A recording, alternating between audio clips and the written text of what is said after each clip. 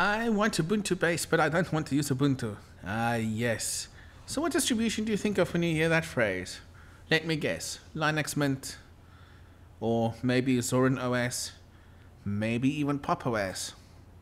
But there's another one. So there is, of course, Tuxedo OS.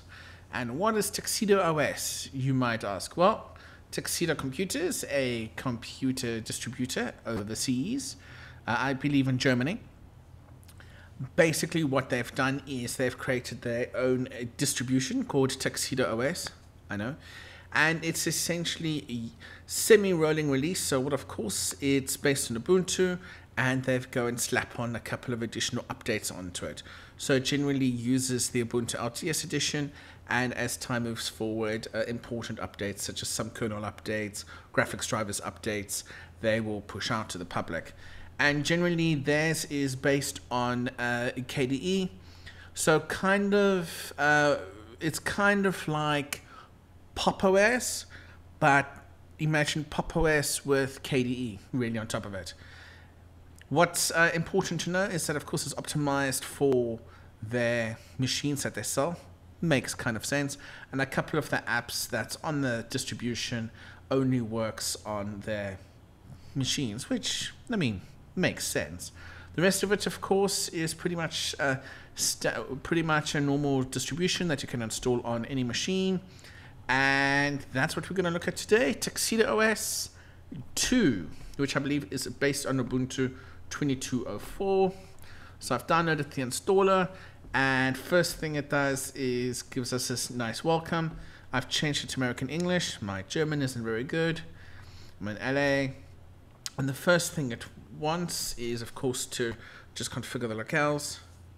And what we're going to do is we're going to install this distribution, and then we're going to take a look at it. The nice thing is, if you have Tuxedo OS hardware already, you don't have to do too much when it comes to updating it. Mostly we'll do it automatically. So that was the first portion. So let's go to install Tuxedo OS. And it's remembered the American English from earlier. We're going to erase the disk, of course. We're going to do swap to file. We can use ext4, xfs, btfs. I use ext4. My name, of course, is Gosh. And we'll call this Tuxedo WM. We'll give this the strongest password I can think of. We won't require the strong passwords. Okay, we're going to hit install now, and guess what we're going to do? We're going to let this thing install, and we'll come back. Okay, that's done. That was quick. That was about 2 minutes. Let's restart. And stupidly quick. I mean, that was stupidly quick. Okay, first thing, let's apply some updates. So let's see our updates first. Okay, and we have 136 megs of updates. So let's update all of it.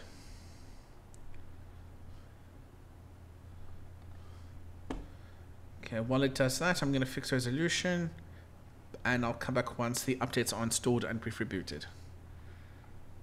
Okay, updates being applied, and I fix the resolution. So let's look at this.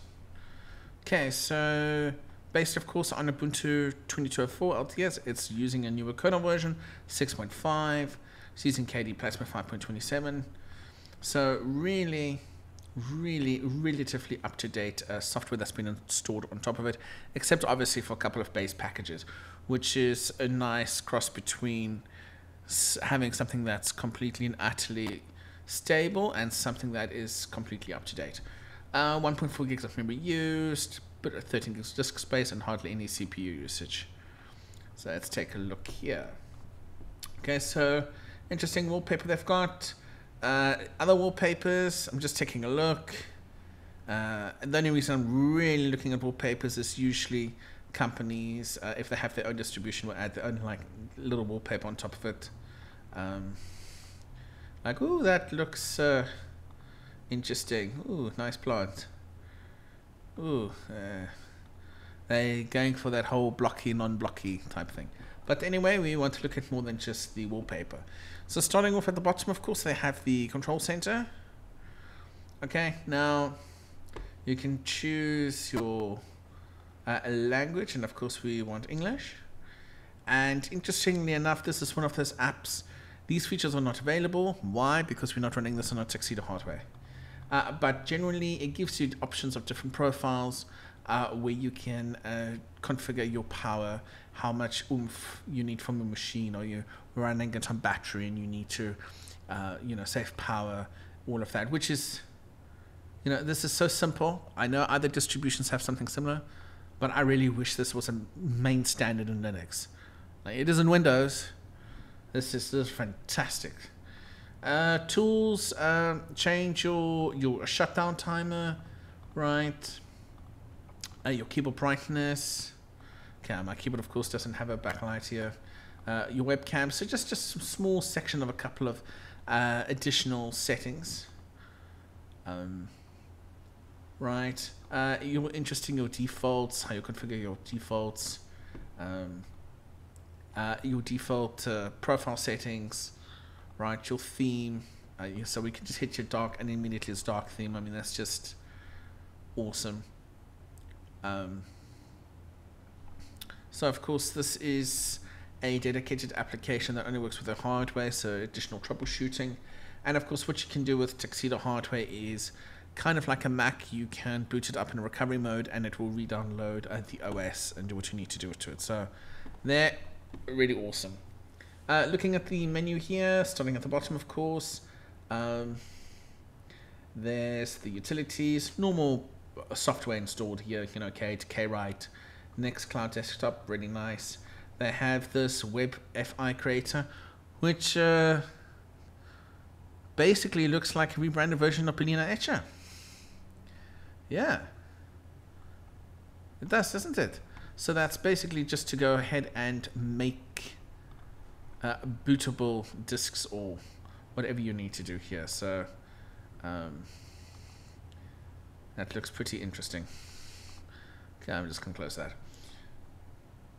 Science and Math, LibreOffice Formula, normal Office will be LibreOffice. Right, so we'll just write a document. Okay, I'm just going to close this. And we're using 7.571, so not too old at all. So it's exit LibreOffice. Multimedia, we have Hamso, Elisa, VLC, Internet, KTorrent, Thunderbird, Gwenview, Ocular, Games, we have Mahjong, Minds, Sudoku and Patience, and Development we have Kate. So not too much additional software on top of this, so it's not bloated really at all, giving the user the option to add what they want out of their own.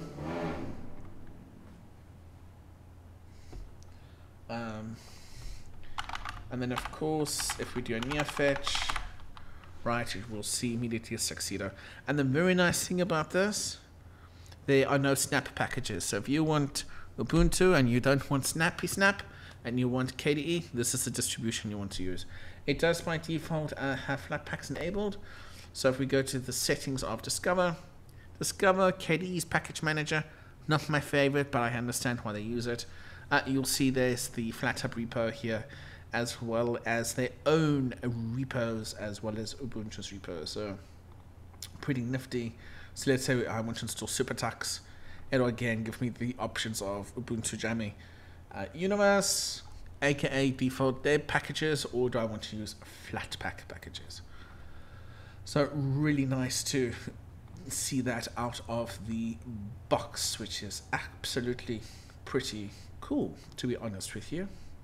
And I have to admit, as performance goes, this is just, even in a virtual environment, I find this a lot quicker than Ubuntu and some other base distributions.